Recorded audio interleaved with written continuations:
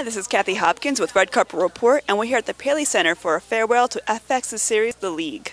Hello, how are you? Hi, doing well. How are you doing today? Great. Awesome. So, I have to say, one of the favorite characters, definitely Taco. Did you come up with the songs yourself, or...?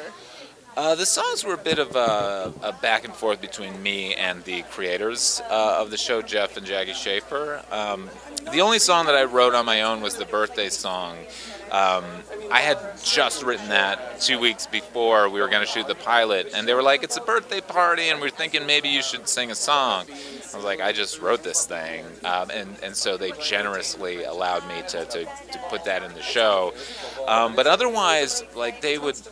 You know, one of my favorite songs is a song called Fear Boner, and they just basically, they say, hey, it's about a fear boner, maybe it's like a nice little acoustic-y sort of Simon and Garfunkel thing, and so I record it, and we go back and forth with lyrics, and then we just shoot it.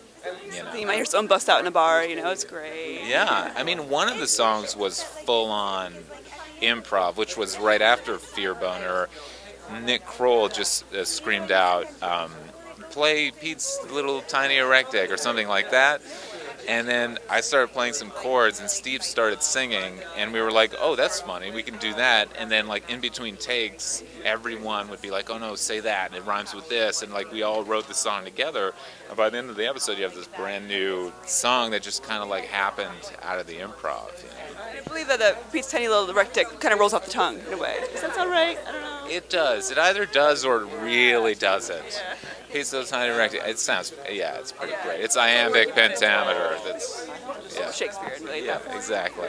Yeah. Now, you seem to be also very interested in putting fun music videos and such out there. Is music a big part of your life and your act as well? Yeah. I'm actually putting out a musical project in January.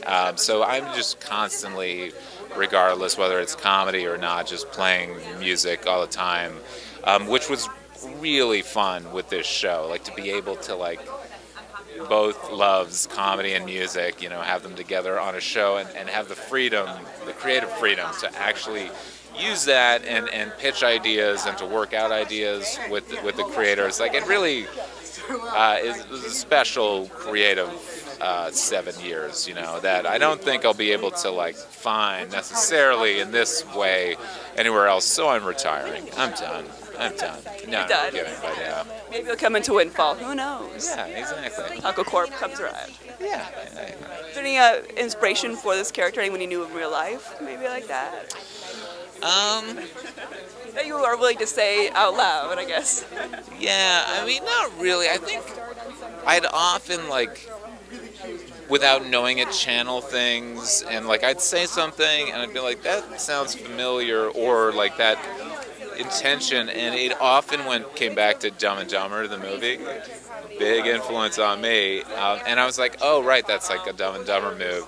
Or Simpsons, early Simpsons kind of happened a lot. I channeled that, often without really knowing it. But I think, you know, Dumb and Dumber is a pretty good one.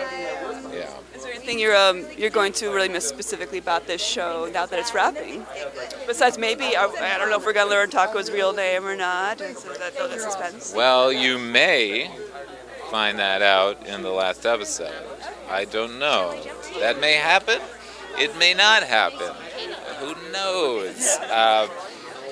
But am I going to miss... Whoa! That's going to be the best part of this interview. Very pratfall interview here. Yeah. Am I going to miss anything? Yeah, I mean, I'm going to miss everyone. Like laughing 1,000 times a day.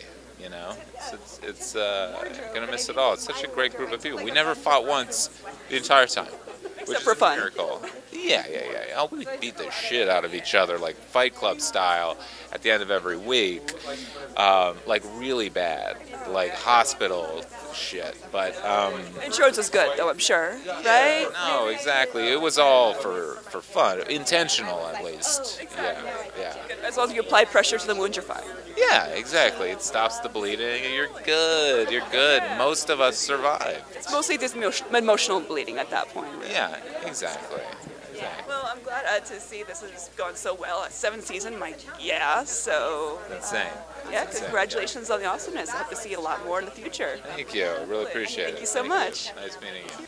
Thanks for watching. Please click like and subscribe for more interviews. And in the comments below, let us know who your favorite character of the league was.